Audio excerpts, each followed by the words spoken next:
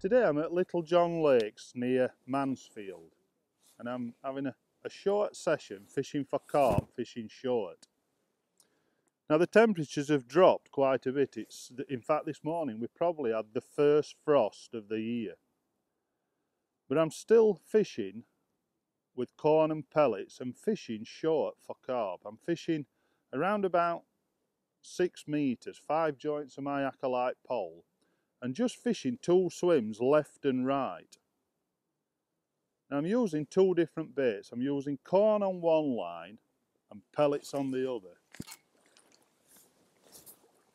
That's another nice stamped fish. I mean, that's probably 3 or 4 pound.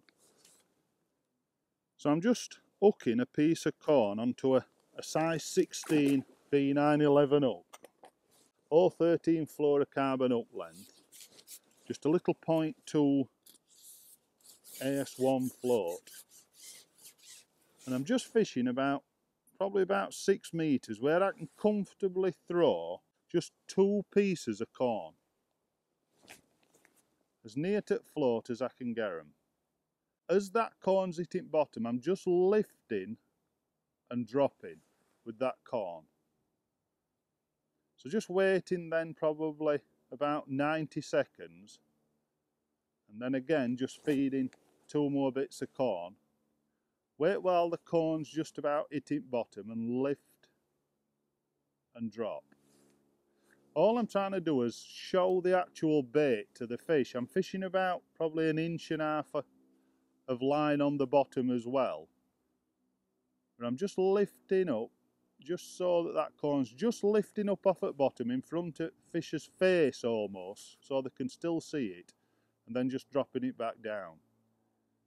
Now I'm actually doing this on 2 lines. On the other line I'm fishing pellets. So off to the left hand side I'm throwing pellets as well. I really do like to work at my fishing. And by throwing 2 or 3 pellets on that line I can swap to banded pellet.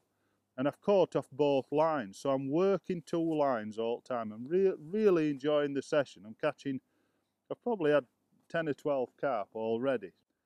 It's a great way of fishing in winter because you're not throwing any amount of bait. You're going to use very little bait through the session.